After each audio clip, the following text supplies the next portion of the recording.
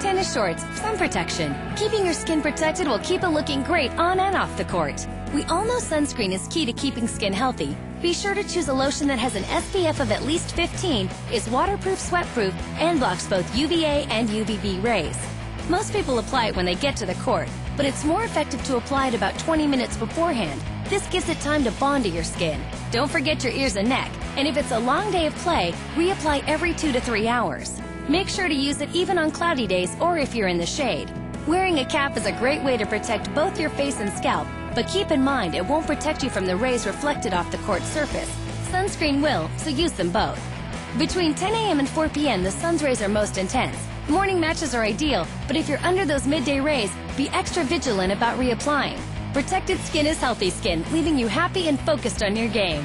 Find out more in our health and fitness section at thetennischannel.com.